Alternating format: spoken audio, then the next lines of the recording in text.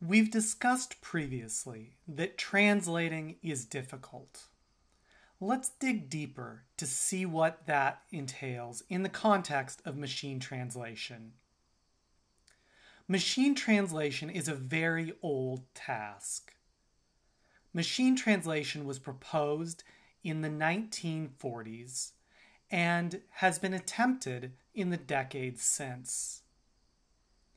Despite early hype in the 1950s, where it was said that machine translation would be solved within about 5 years, that has not come to pass.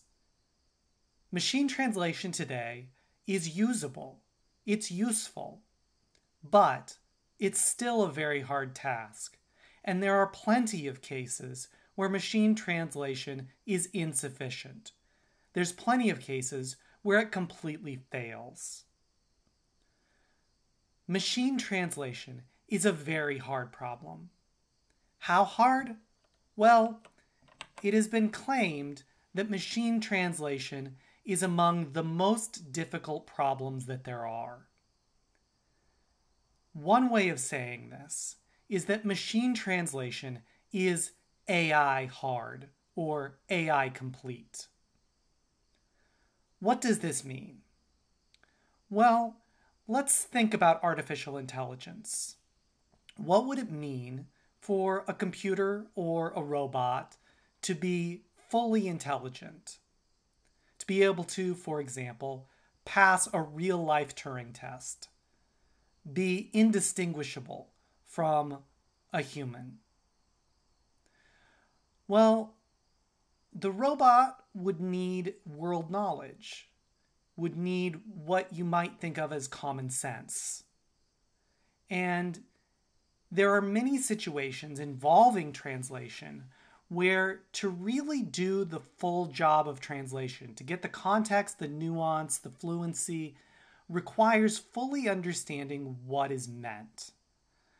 Not simply looking at one aspect of it, or engrams, or other models of fluency, but really fully comprehending the message and comprehending it in the context in which it occurs. Right now, machine translation looks at a sentence at a time. It's been that way for decades.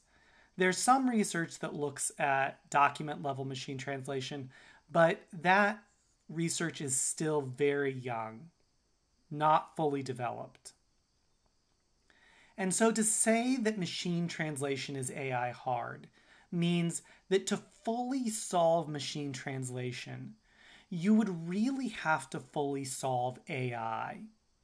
You would really have to have a system that is successful at understanding the world in which it lives, understanding context, and understanding how a sentence, how a document, how a text relates to its context, and be able to then translate that into another language.